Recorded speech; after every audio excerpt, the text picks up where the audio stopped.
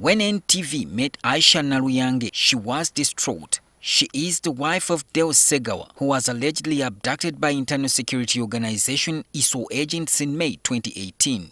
Bamusanga bakole yali agenda kupayini kusasula balance w'omutuka yali asigaddeyo ne bamukwata ne bamutwala nenkuba kusimu yenkeera ng'essimu ye teriiko kati nemala wiiki namba nga siwuliza nenoonya ku poliisi zonna.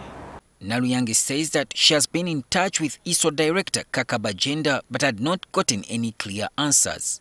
Mbadde nga nkubira mukulu Kaka nengende nakasero ne tutambula transport nanzigwako nembivaako. Last weekend, she learned that her husband had been dumped at Wakiso police station from where she had been held in a safe house in Lwamayiba, Kalangala district. Osanze munangamba tebakubulidde emisango gye balina ne mugamba nedda sigimanyi. She doesn't know where to go from here. Abaana tebasomye mwaka mulamba nakati bagenda kusoma ffe tukole ki mukulu Kaka abantu baffe bamukola kyonna.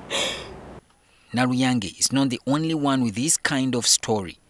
Lwabadde awo ne batukubira essimu ne batugamba tubalese ku CPS. Mugende ku CPS mujjeyo abantu bammwe.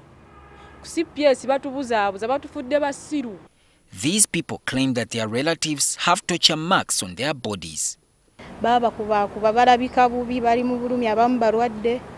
Police spokesperson Fred Enanga saying the people ISO brought to them still have to be investigated. So with this one, we shall just follow up with where the suspects basically are and what is the grounds under which they were handed over to the police. If they are criminally liable, we shall build up their files and have them charged on criminal grounds.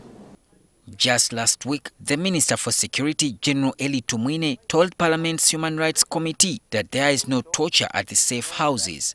The relatives of the missing people fear that the move to put them in police custody was meant to hoodwink members of Parliament who are scheduled to visit the detention facilities any time. Solomon Kawesa, NTV.